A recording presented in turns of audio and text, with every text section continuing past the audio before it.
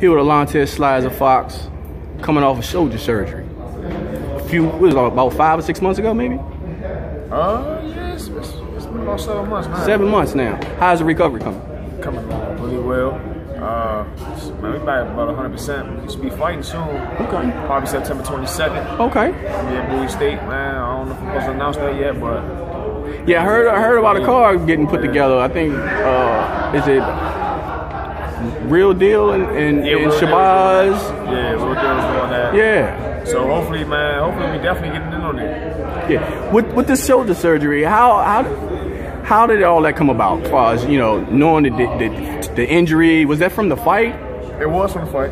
And let me clear this up. Okay. It wasn't just shoulder surgery. So first, before I got my shoulder looked at, I got my elbow worked on. My elbow. I remember that. I tore my ulnar collateral ligament, and that just stops with the blocking and stuff like that. So that definitely that was my surgery first. That was November 30th. Then we did January 24th for my shoulder.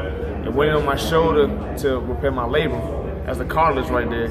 But then after he went to my shoulder and looked at my shoulder and saw that was torn, he also said that my bicep was torn. So he had to fix my bicep as well. He made a whole new incision while doing that procedure. Wow. Yeah. Wow. So he did some exploratory surgery going in there and found some things that he needed to fix. Yeah, they needed to fix it. I mean, you know, basically I'm the bionic man. Man, you can see all the scars here, man. I see them, yeah. That's my elbow scar. This is the scar for my bicep right here. Man. Shoulder scars. I think I got one more scar on my back. I can't ever point to it though. Wow. You know? So they thought it was supposed to be an arthroscopic surgery, but ended up being some serious stuff. So when they going in, you didn't know that? No. So how did you take that when they told you exactly what they did to you coming out of surgery? I mean, I was grateful. I was glad they fixed whatever else they needed to fix. You know, I just basically happy as hell. You know, because I don't want to go into a fight with an injury that I don't know I had. Exactly. Yep. And then, you know, worse than that injury, and then re-tear or mess up the old injuries. You know what I mean? Yeah. So now I'm just ready to be back. So you got a good team working on you. Who, you know, is it orthopedic basically? They was working on you and. With that being said, man, like you said, they got everything out the way. So you squared away, you back in training. How long did it take you to actually get back into using that arm? Man, after the first surgery, it took about 3 weeks. That was surgery on my elbow. That was about 3 weeks, right?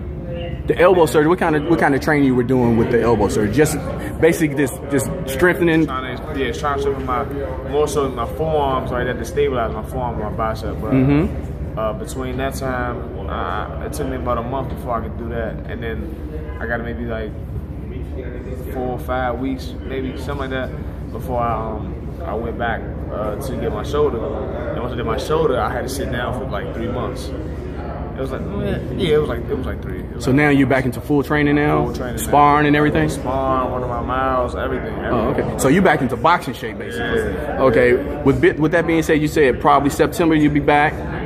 What type of fight? Just something to get you back acclimated back into the boxing ring again? Look like they about to jump me out there for real. Oh, okay. I forgot the guy's name. He's supposed to be 21-0 with some knockouts. Okay. So it should be a nice. Because you left on a plateau where you was already up there anyway. Right. So now it's like, is it really his arm or is it him? Exactly. And now I need to show him that it was my arm. Oh, okay. So now you got something to prove. Yeah, definitely got something to prove. you know, you won that what was it, the WBC US NBC title. Matter of fact, when all the work you've been through, all the setbacks you had when your career actually picked back up again, 'cause I remember you going through things with management and things like that. Then you got back into a flow.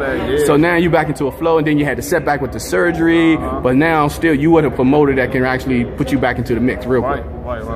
Not only promoter, man, of course, shout out to Bell Entertainment, but my advisor, Mike Morale, he's amazing. You know, he's doing this thing. He has the connections to really put me back on top as soon as possible. And now that you're fighting, is that it's gonna still be at 160, 168? I think we're still gonna do 160. Okay. And I think this next fight it might be a little heavy than 160, just so we can get back into the flow of things. And then 160, I still can make my campaign there. Okay, so 160, that's just pretty much solid for you. Yeah, standing. Solid. How is it But now I gotta say, because you've been training for a long time, so making weight is not an issue. You know you have to do that anyway. Right. So is that's not really a problem now, since you know. Okay, but, so I mean, you know, with this all time, I did put on some weight, but I need to make sure I can get down to 160. That's why we're gonna do a little heavier than 160. This okay, fight, okay. To get the next, and then the next fight. See how your body feels going down. Okay. Next fight, they need to be at 160. We'll probably be able to be at 160. Okay, so next time we see you or hear about you be September 22nd. Bowie State, hopefully. State University.